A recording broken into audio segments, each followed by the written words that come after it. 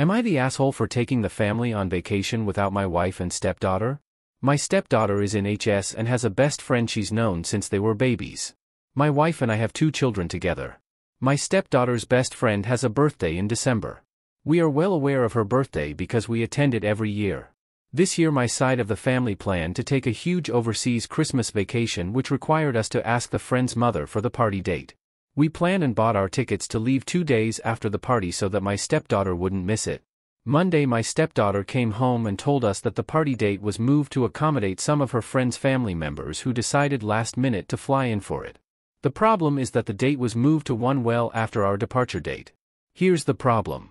First, we're not made of money, so for us to change the flight and hotel for our family will more than double the cost. Second, it will be a 2 weeks overseas trip, so I already had my vacation approved and can't change it.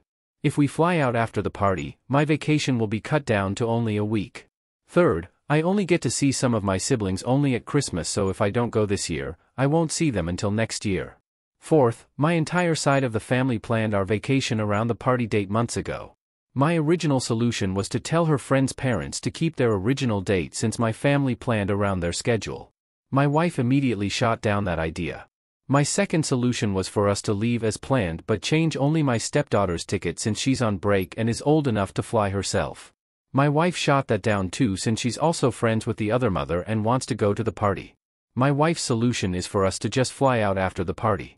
I don't like this idea at all because of the added cost and lessening time. Our talk turned into arguments that lasted all week. Last night my wife put her foot down and said that we're not missing the birthday party, to which I replied that she's not missing the birthday party.